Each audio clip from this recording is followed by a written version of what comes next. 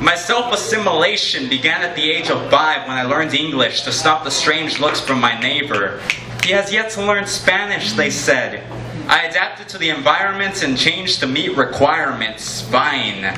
Next at 11 came junior high, where the teachers make you feel like junior juvenile delinquents on death row, handing back report cards like death sentences to failure. I did not die on death row, but a part of me did when Miguel told me that Aeropostale is for beaners, causing me to tear apart my closet when I got home in dignity. I was culturally closeted by age 14, telling girls I was part Spanish porque las muchachas no le gustan un morenito gordito, and repeatedly insisting to friends, no hablo español, bro.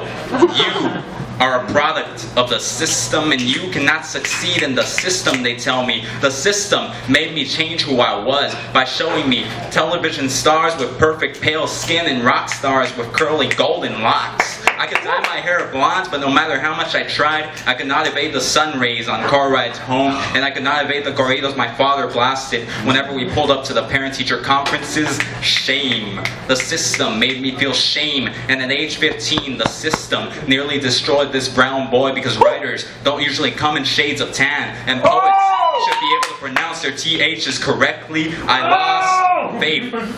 But at age 16, I learned from my mother that Mexicans do not lose faith. They just do not lose, period.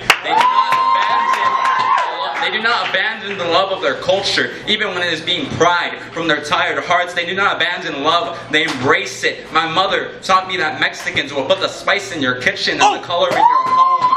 Most importantly, she taught me to no longer feel shame when my father comes home sweaty and suntanned, but instead, my brown eyes swell with pride when he asks, "Hola, mijito, ¿cómo te fue la escuela?" Contesto con orgullo porque soy mexicano primeramente, americano segundamente, hermano, chicano, ciudadano de Tucson, latinoamericano, activista, feminista, poeta, not waiting until the system decides to care about me again. Mexican American.